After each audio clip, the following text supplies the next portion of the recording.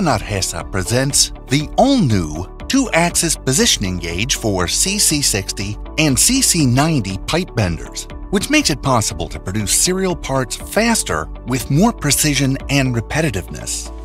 Adjustable longitudinal positioning with 6 positions. Angular head rotation every 5 degrees.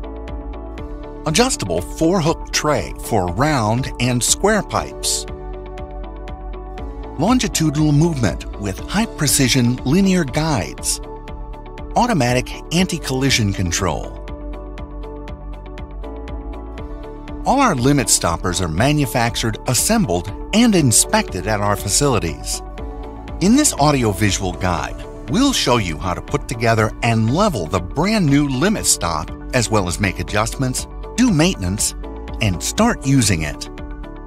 Once you receive your limit, you take it out of the box and start up assembling. The initial assembly for the limit is the same for both models, CC60 and CC90. The only difference is how the limit is connected to the machine because of the specific architecture that each one has. Install the vertical support by inserting it into the guides on the end and tighten the 4 bolts.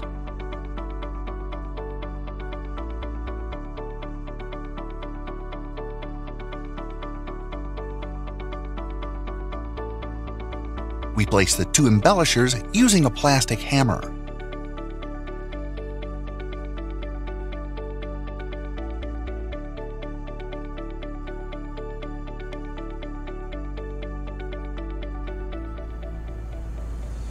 For the CC60 model, we remove the rear cover to more easily attach the limit.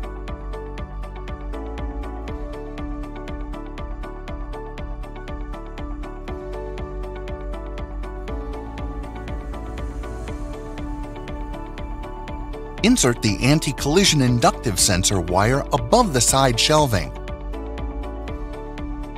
Then we unscrew the Allen bolts one by one.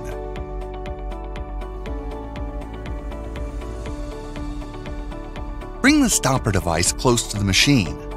Move the heads towards the back to prevent the extra weight and fix them together. Unlike in the CC60, you don't take the rear cover off the CC90. You have to dismantle the side cabinet so the inductive sensor wire can be inserted above it.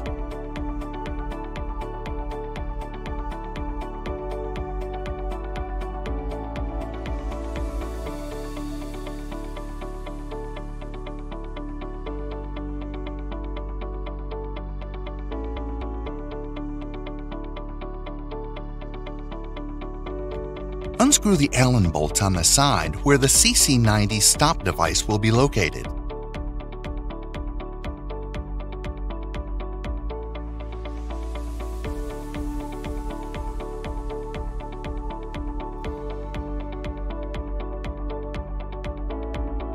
Insert the screws in the hole and put on the nuts and washers by hand.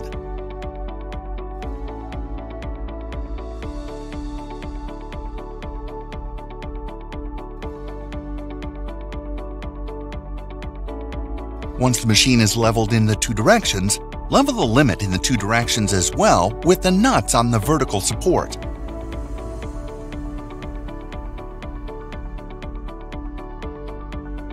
Secure the counter nut and fix in the floor securing parts in contact with the ground.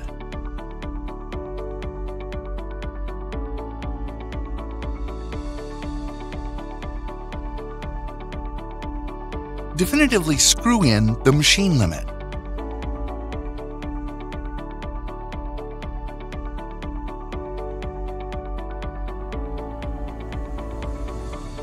Make a hole with a hammer drill into the ground to secure the limit.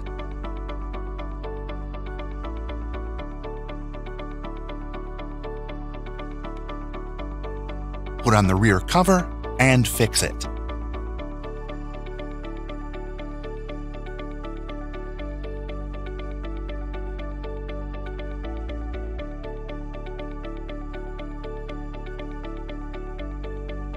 start the machine.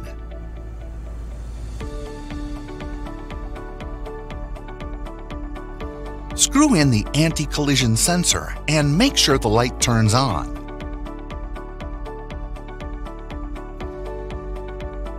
Place the sensor in the support about 2 mm from the sliding cart without creating a collision. The sensor activates when the light turns off. Secure the 2 nuts with care and check that the light works properly. It's important to make sure the securing tray does not collide with the machine when the sensor turns off. The following message appears on the control screen.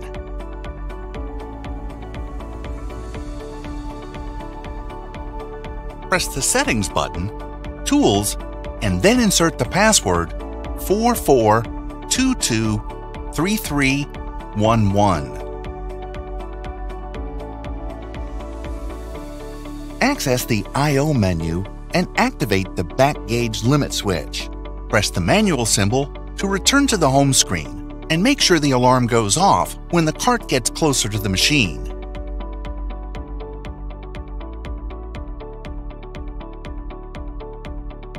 By doing a test, you can see how the machine stops when the limit activates the anti-collision system. To continue bending, release the pipe from the tray. The alarm will disappear, so press Start to go on bending and finish the piece. Adjusting the limit. Measure a pipe section and mark a specific dimension, in this case 1000 mm. Position the stopper at this mark. Slide the carriage to the stopper.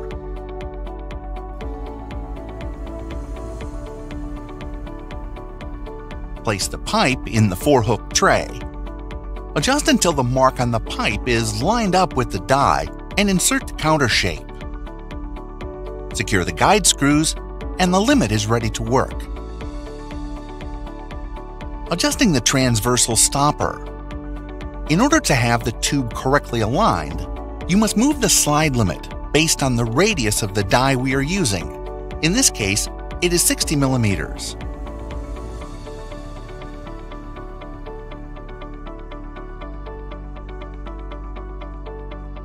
We position the springs and make sure the tube moves correctly. The machine is ready to work.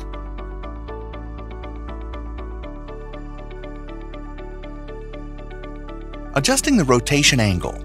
The tray can be positioned every 5 degrees. If you'd like a 30-degree and 90-degree slope, just release the corresponding bolts.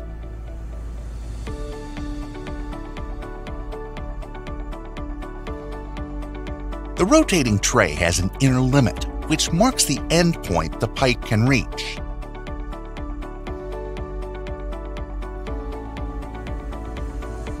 If you need to bend a longer piece, you can remove this inner limit and you'd get a pass-through tray for a diameter of up to 42.4 mm or 1¼ inch maximum.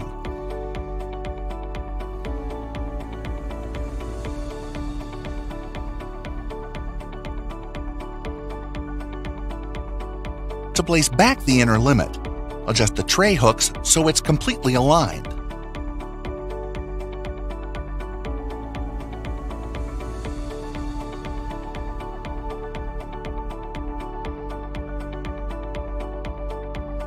Gently screw in so the rotation movement is not affected.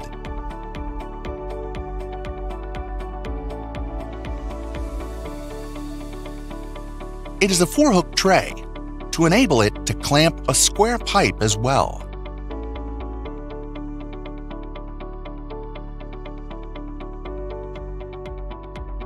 Maintenance. There are 8 greasers, 4 on the linear guides and 4 on the transversal ones. We recommend to grease up every 15 to 30 days, depending on the use. Lubricate the horizontal and vertical rotation bearings with Bend 8.